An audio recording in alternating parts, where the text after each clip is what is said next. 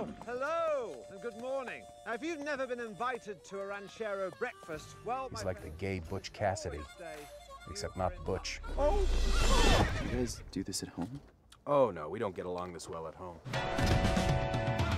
Are you Erasmus Brumble? I am indeed. I love your books and your TV show.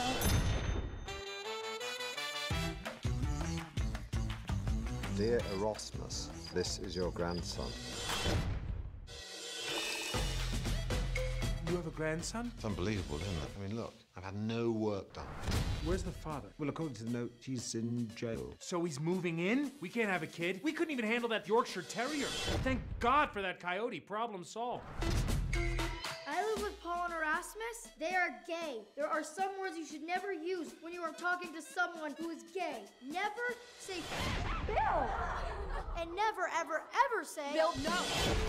What am I doing? I'm sitting here in this dusty Pueblo babysitting the boy from The Shining. I went to Wesleyan. Yeah, and I went to Oxford with all my friends. You went to a cooking school in the town of Oxford. What's your point? It's a very different thing. What's your point? You have, like, two dads, sort of.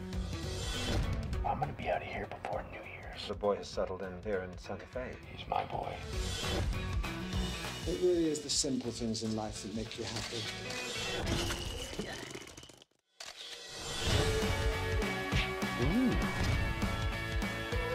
Having a party? No. Treatment can benefit someone who's been living with an unstable personality. Maybe I should get some treatment. Of course, if you feel that You're joking. I